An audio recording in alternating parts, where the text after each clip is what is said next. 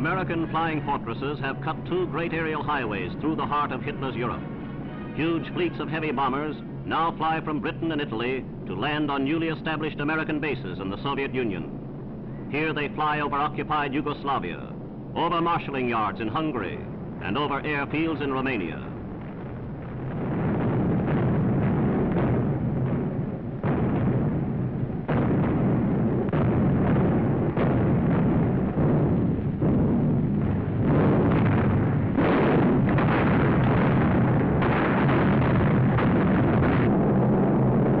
Targets pounded were all chosen by Red Army commanders. Soviet airmen await the American planes as they wing onto Ukrainian fields. The new two-way service eliminates the long run home when the missions are completed. The first American arrivals are met enthusiastically by their Russian brothers in arms. United States Ambassador Harriman is present as General Eaker pins the Legion of Merit on General Perminov in charge of the Russian end of the service.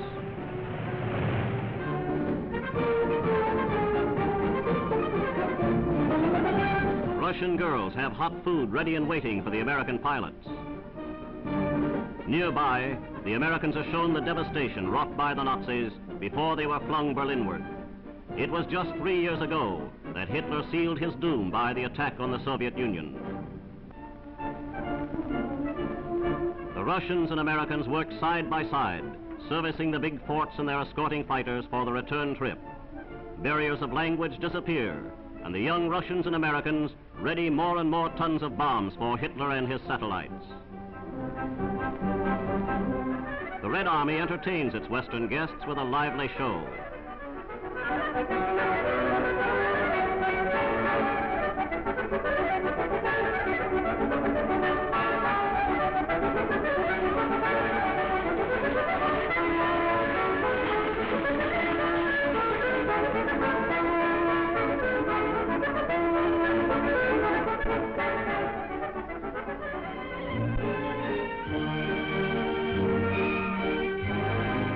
A Russian dance band takes the stage, and United Nations unity quickly becomes social as well as military.